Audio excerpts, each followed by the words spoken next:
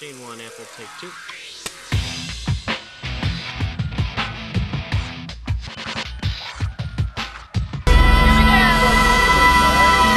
Last checks, please. Rolling, please. Rolling. Sounds big.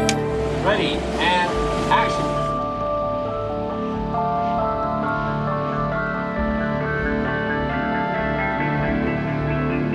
This is our first day shooting in Iceland. It's been an adventurous one. We did some aerial work yesterday, which was exciting, but today we embarked on the first of what we hope is a couple weeks of very good filming here. I couldn't wait to go to Iceland. I've never been there. First of all, just absolutely stunning. It's just so fast, and it just seems to go on forever. And Joe's eye and how he shot it is just extraordinary. Yeah, that's nice. Action. The landscape looks like really no other place on Earth. It's a volcanic island, black sands, no trees. There's a beauty in the desolation there, and that seemed to kind of fit the aesthetic I wanted for Oblivion. We were there when it was daylight for 24 hours. Right now it's 9 o'clock at night, which I know the picture doesn't suggest it is, but it is 9 o'clock at night. You get what we call magic hour, which is where the sun's low in the sky. You get this beautiful light, and it lasts 7 or 8 hours. And from a filmmaker's point of view, it's an amazing opportunity to just get this beautiful light for hours on end. Nailed it. There's just so many wonderful geothermal spots everywhere. You're just driving down the road and you come across a geyser or a natural crater. We're in the very north of Iceland in an amazing crater. And the crater's going to stand in ultimately for what will be a stadium. I'm coming in hot. Our character Jack arrives here to fix a broken drone that's been downed in some battle. Tech 49, Jack Harper. You know, I read about this game. It was played right here. Visual effects will put in the remainders of broken billboards and stadium seating. And he leaps out of the pack. Touchdown!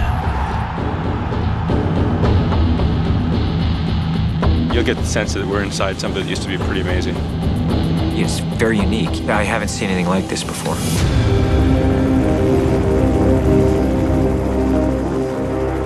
We shot on Earl's Peak, which is a mountain peak in the middle of Iceland, really in the middle of nowhere. Glaciers on one side, black sand desert on the other. It was one of those experiences that you dream about as a director, about going to places that most people have never seen and getting to capture it all in camera. Today is day 71 here in lovely Iceland.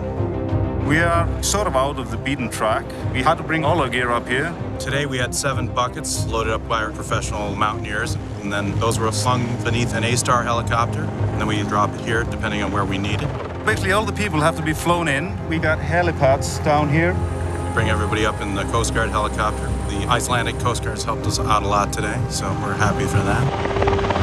That took a lot of planning. We had 50 people up there with hair and makeup, wardrobe, props, camera grips, 2 techno cranes. Safety-wise, it's a tricky place to shoot. Gotta go safety gear. People need to have helmets on because it's easy to slip here and also quite steep. So we had to put up handrails, anchors, safety lines. If you need to go outside of the rope area for work purposes, you have to be harnessed. No one has shot here before, and we have actually never brought crew of this size and all that equipment up on a location like that. So far, so good. The trick will be getting the shot Joe wants and then getting home.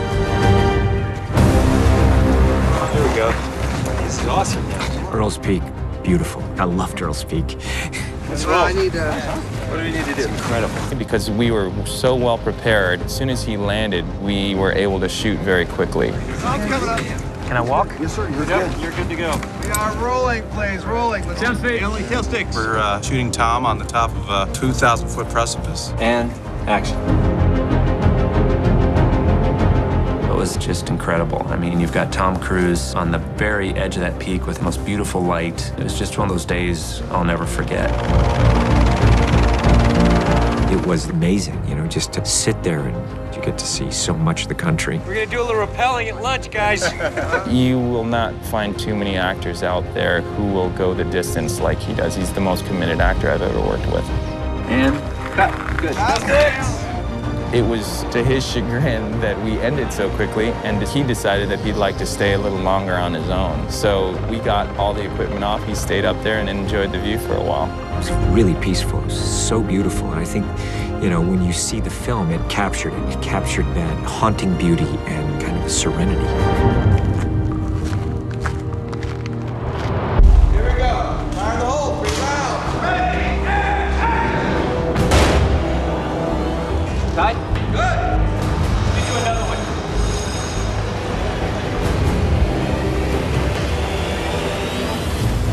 We built the full Rose reading room of the New York Public Library for that sequence at the beginning of the movie. I'm set. So we get to see Tom rappel into that space. He gets involved with a little bit of trouble down there, so we have some really cool stunts. The library turns out to be a trap. It's a big action sequence that plays out in there. 3, 2, 1, fall! This production, as far as the action is concerned, has been loaded up front. Here we go. Action!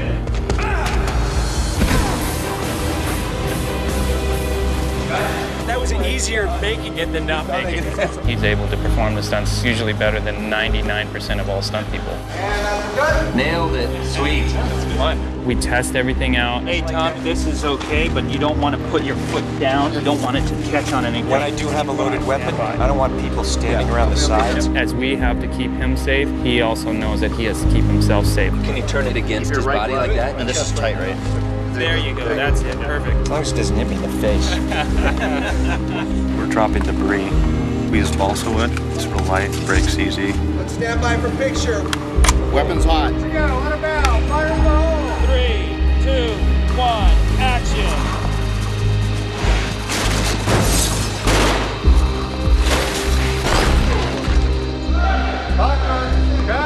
It's been stunt after stunt, which is normal